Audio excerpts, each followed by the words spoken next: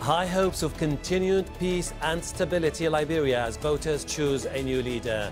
But how will this vote enhance democracy in a country that has seen its share of violence? And what will it mean for the region? This is Inside Story.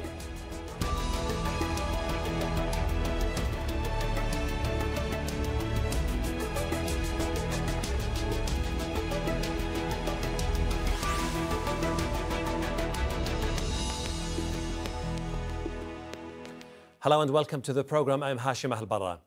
It's the end of an era for Africa's first female president, Ellen Johnson Sirleaf. After serving 2 terms, the Nobel Peace laureate is stepping down. There are 2 men who are running to replace her. Liberians went to the polls on Tuesday in a runoff vote that was delayed over allegations of fraud in October's first round. And if the result of this election holds, it will mark the first time in 73 years there's been a democratic transition of power. We'll get to our guests in a moment, but first, Mohammed Ado has this update from Monrovia.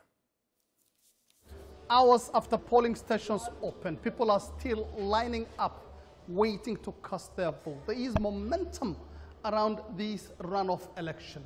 Liberians say this is an election that is crucial to their country's future, and they are eager to vote, but not in as big numbers as they did in October during the first round. Then there were 20 candidates in the contest. Now, only 2 and their running mates. So there is only 1 ballot box where voters are putting their cast votes. Of course, the issue of peace is high on the minds of Liberians. They've enjoyed between 12 and 15 years of uninterrupted peace, the longest in a long time. And they say they want whoever takes over from President Ellen Johnson Sirleaf to be able to manage that peace properly. They also want the economy, which has also suffered greatly due to the uncertainty surrounding the runoff election and the entire political process, to be improved.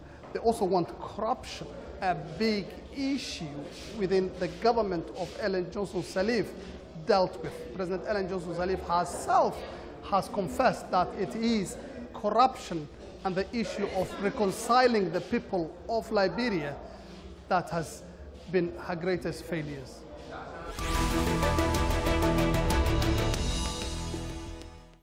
Let's take a closer look at Liberia's history. It's a country founded by freed slaves from the US and Caribbean. It declared its independence in 1847. More than a century later, in 1980, President William Tolbert, who ruled Liberia for more than 27 years, was deposed in a military coup. In 1989, civil war broke out and lasted for 14 years. More than 250,000 people were killed, thousands more mutilated or raped, often by fighters who recruited child soldiers. 3 years after the end of the civil war, Ellen Johnson Sirleaf was sworn into office, becoming Africa's first female president. She served 2 terms. Let's bring in our guests. Joining us from the Liberian capital, Monrovia, Henry Boyd Flomo, Director of Communications at the National Elections Commission. And joining us on Skype from Dakar, Adama Gaye, a West African analyst and former Director of Information at the regional bloc ECOWAS. And in London, Alex Vines, head of the Africa program at Chatham House. Welcome to you all. Let me start by asking Mr. Flomo this. Mr. Flomo, how significant is this election for the Liberian people? Well, this election is quite significant because it's going to usher in a leader who will take over from Madam Ellen Johnson Sirleaf. And it's going to be historic because for many, many years, we haven't had a leader, a sitting president, turning over willingly and democratically to another person. So yes, it is historic, and it will also be serving as a 3rd consecutive presidential election since the Civil War. So the election is quite important, and we take it very seriously. Mr. Gaye, in Dakar, is it the fact that this is the first time that the Liberians will witness a smooth transition into democracy that makes this vote very special for them? I think it's a very important election, not just for Liberians, but for the whole of West Africa. Because if you recall, when the crisis erupted in Liberia in 1989, the whole world was focused on the first Gulf War, where Saddam Hussein had invaded, I think in August 2000, Kuwait. And that generated the war waged by the former Bush administration, the first Bush administration. In West Africa, African nations under ECOWAS decided to intervene in Liberia, and it took many years, not only before fixing the problem militarily, but also ensuring that with the help of America, Charles Taylor, the then president, was ousted properly in 2003, I think, and proper election was organized that helped Ellen Johnson Sirleaf to take over as president. And she has been in power for 10 years now. This smooth succession is good for Liberia, is good for West Africa, is good for Africa overall. Mr. Vines, we have two contenders for the election. We have George Weah and Boakai. What is it that which makes George Weah suddenly the favorite in this election? Is it his celebrity status, or is it because he's been positioning himself as the man who potentially can unify Liberians behind him? Well, it's a mixture, to be honest. I mean, George Weah is a celebrity. I mean, he was the FIFA Football Player of the Year, and that has really got international attention on him. He comes from a very humble background in Liberia itself. He's poorly educated, so a lot of Liberians from humble backgrounds are supporting him. I mean, put it another way, 65% of Liberia's population are youth. And they see him as anti-establishment and carrying the youth vote. I mean, he's relatively young, in his early 50s. So, yeah, there's a lot of excitement, a lot of interest. Whereas the other candidate is the vice president currently, and he's seen to represent the establishment. His nickname is Sleepy Joe because at times he's been seen falling asleep in various meetings that have been filmed on television. And the establishment in Liberia know him, probably would support him. But George Weah is the one that will disrupt the politics. And Weah, in my view, has improved over the years. He's run several times. In fact, he beat Ellen Johnson Sirleaf in a first round in a previous election, but then lost in the second round. Mr. Flomo, and I think Weah will be in a very strong position. I see your point. Mr. Flomo, Joseph Boakai is seen as the establishment candidate, but however, he's been overshadowed by Sirleaf, who was larger than life during her 2 terms in office. But this is someone who says that he has the potential to fix the problems that Liberia faces, particularly rebuilding the infrastructure and also solving education and tackling poverty. What is the general sentiment in Liberia about Boakai? Well, you could see it 2 ways. You could see it from the point of the fact that he represents the ruling party that has been in power 12 years since 2006. You could see it also from the point that you hear the issue of change that one group has had their time. You could also hear the issue of age. So that a lot of things you hear as people go about campaigning. But again, for us at the Elections Commission, our job is to create the environment for people to decide as to whether they want to change, whether it's relating to age or it's relating to regime change or whatever. I mean, we normally don't look at the issues. We look at people. We educate them how to vote. We tell them how to mark the ballot papers, for instance. I see your point. And then we got a process like we are doing today. Yeah.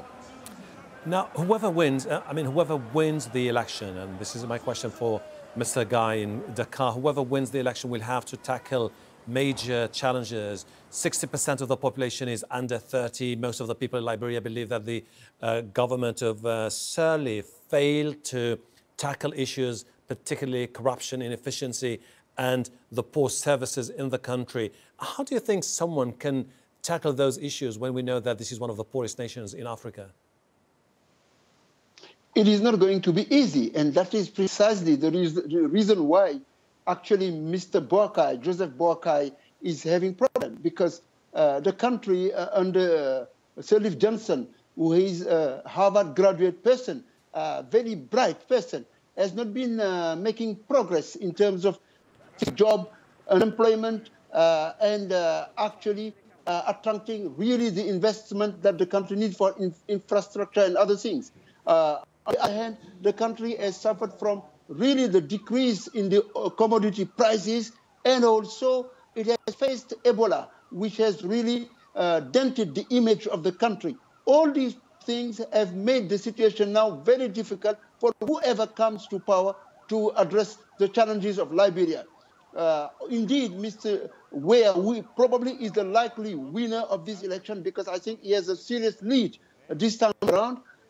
We'll have real problem convincing the international community to invest in Liberia, but also really convincing other people that he can do what Mrs. Sirleaf Johnson, once again, Harvard graduate, top banker, former UN top official at the UNDP. All these things, I think, will make it whoever is the winner to face difficulties. In addition, I've met Mr. Boakai in The Hague, and I think that is somehow a bit old leader, 73-year-old, and a bit a lame duck person already even getting into power. So I think it will be easy for whoever among the two will get into office. Mr. Vines, we know that both candidates have been saying throughout the campaign that they have the keys to unlock the problems and the potential for growth in the country. But we know that this is a country that has constrained finances. The revenues have been declining over the last few years, particularly after the Ebola outbreak. How can the new president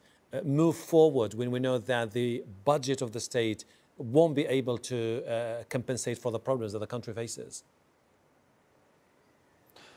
Well, Adama Gaye has already said that the Liberian economy has been hit by the legacy of Ebola, but particularly the slowdown of commodity prices. They've bounced back a little bit. So whoever's going to be the president has got a massive mountain to climb. There isn't enough money in Liberia. The steady incomes are small. They're the shipping registry. As some of your listeners and viewers will know, Liberia has the second largest shipping registry in the world. They've got rubber, they've got iron ore. So it's going to have to be about diversifying the economy, about how to grow agricultural production, and about improving education and skilling up, which is a massive problem for Liberia, which has a population of 47% of the population are literate, which means the majority of the population are pre-literate. And we've seen this in terms of the scandals about exam results at the University of Liberia, for example. So Liberia has a very difficult time ahead, and any new president will have to manage expectations. But what there is goodwill for Liberia. It is a country, as we've heard, that has come out of civil war. There's been 12 years of stability under the Ellen Johnson Sirleaf administration. This election today is so significant. It's the first democratic election with a transition between presidents since 1944. That's for 70 years, as the Electoral Commissioner has said. So a smooth, successful election will encourage business investors to look at Liberia. I have no doubt about that. Positive signal to the international community. Mr. Flomo, let me ask you this, not as a member of the election of the Communications Department of the Elections Commission, but as a Liberian. Both candidates have been talking a lot about security. We know that the United Nations mission mandate comes to an end in January 2018. How crucial is the issue of security for the Liberians today when people go to the vote and decide who is going to be their president?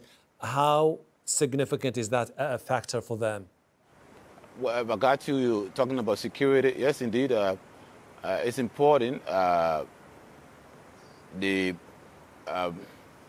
We are currently working with the Joint Security, talking about Liberian National Police, the immigration and other security forces. Everyone is concerned, but again, we've had a lot. We've had a lot of legal battles heading to today, and I'm sure that having gone through all of the legal battles, everyone will accept the result. That's what we continue to hope for, and that's what we can always hope for. So that, I mean, you've done your part as political parties, as candidates. They've campaigned very well. Both parties went almost across the country. So we can only hope that today, as we speak, it is a time for the voters, and they are doing their job. And they are the ones who will what ultimately we can hope for as decide. The commission is that the candidates will respect the views, of the voters, because at the end of the day, our Constitution said they will decide who leads the country for the next 6 years. So for us, we are only guiding the process, and we always say that we are not the one voting, we are not the one making the decisions. We only provide a platform, and we'll be the one to announce the results. Okay. There have been some political and democratic changes in parts of Africa in recent years. Last month, Zimbabwe's military took power and forced long-time leader Robert Mugabe to resign. In August, Kenya's Supreme Court made history when it cancelled the results of the presidential election, forcing a new poll. The court later upheld Uhuru Kenyatta's victory in October's rerun. In Nigeria, former military ruler Muhammadu Buhari defeated the sitting president through the ballot box 2 years ago. Buhari's victory marked the first time there was a democratic transition of power. And one of the first democratic experiences was in Ghana, which was a one-party state. But that changed in 1992 when a referendum led to full democracy and a multi-party system. Mr. Gaye, how significant is this election for the African continent, taking into consideration the fact that we've seen some countries beset by divisions or uncertainty: Burkina Faso, Ghana, Gabon, Kenya, and Zimbabwe? Look, election is not all for democracy. Democracy entails more than just democracy. You need respect of law. You need good management of the public coffers. You need competent leaders who are patriotic and willing to understand that Africa has an opportunity now with the natural resources, with the demographic dividend, and with other assets, including the good image that many countries now have. But what is happening with democracy now is a wild card. You have had all those changes, surprises, setbacks that you mentioned, and this time around you need to take into account in Liberia the possibility of a soccer player becoming a president in a post-conflict country. So this is really something to be a test to watch clearly. Secondly, also never forget two other factors in the case of Liberia. The fact that you have the big Charles election, because if Mr. Ware wins, along with Joel Taylor, the former wife of Charles Taylor, the supporters of Mr. Taylor, who are numerous in Liberia, will still ask questions, what is happening to our man? After all, ECOWAS leaders, they promised Mr. Taylor that he will not be extradited. After all, and they didn't respect that. And last question, in the case of Liberia, you have the ethnic and native foreign division that exists between the former African Americans and the Liberian born within the country. Overall, I think democracy is good, but it has to help raise the real question that should be addressed within African development and African nations. Okay. Mr. Vines, a smooth transition to democracy in Liberia, is it likely to further consolidate democratic gains in Africa and put an end to the chaos and disorder that we've seen in many countries? Look, Africa is diverging. There are different types of democracy emerging. What I'm hopeful for is that the part of Africa that Liberia sits in is called the Mana River Union. So think of Sierra Leone, think of Cote d'Ivoire, think of Guinea, the neighbours of Liberia. Now, 10 years ago, the country was in a very poor state. It had just finished a civil war. That's a civil war that I myself had worked in as a UN sanctions inspector.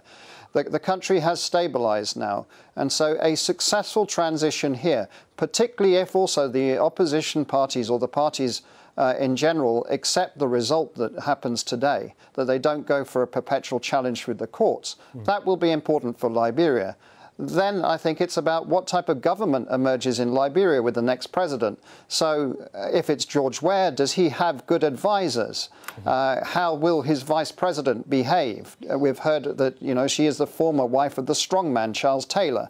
Those are the sorts of things that people will be watching. But I have to say, we do have to celebrate that Liberia is going through a democratic transition here of a sort that we have not seen for 70 years. That's very significant. Sure. We cannot, I mean, talk about this without giving credit to President Sirleaf.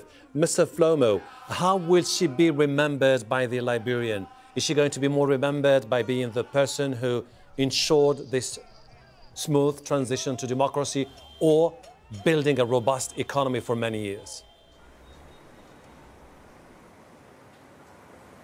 Well, it's going to depend where one stands or the school of thought one will come from. But yes, indeed, in Africa, given the history you yourself has alluded to see a president willing to turn over, anxious to turn over power after 12 years, I think it's a legacy that Liberians will remember forever. Yes, again, being the first elected president after the Civil War, yes, again, it depends where you stand, but at the end of the day, you want to say she did her best.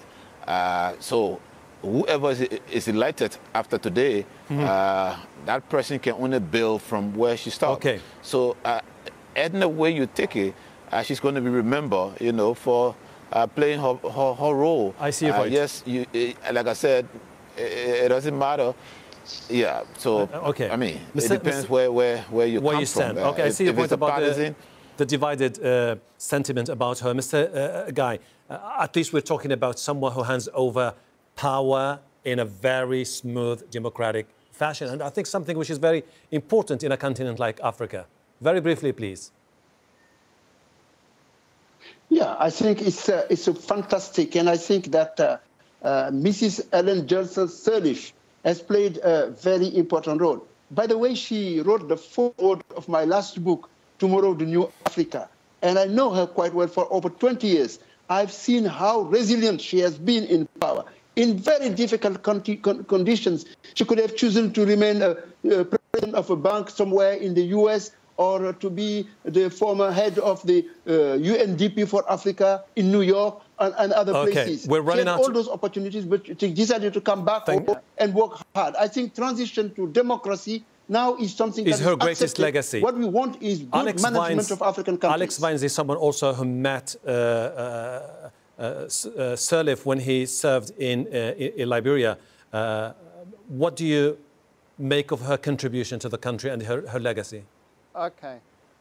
There are three legacies. First is that she's the first woman president in Africa. That's a legacy. Second is she's a Nobel Prize winner. She shared the Nobel Peace Prize. And thirdly, in her 12 years, Liberia was at peace. That's her greatest legacy. She leaves a country at peace as she's stepping down as president. Thank you very much indeed, Mr. Flomo, Mr. Gaye and Mr. Vines. Thank you very much indeed for your contribution.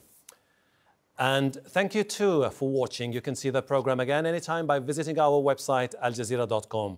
For further discussion, go to our Facebook page. That's facebook.com/AJ Inside Story. You can also join the conversation on Twitter. Our handle is @AJ Inside Story. From me, Hashem Ahelbarra, and the whole team here. Bye for now.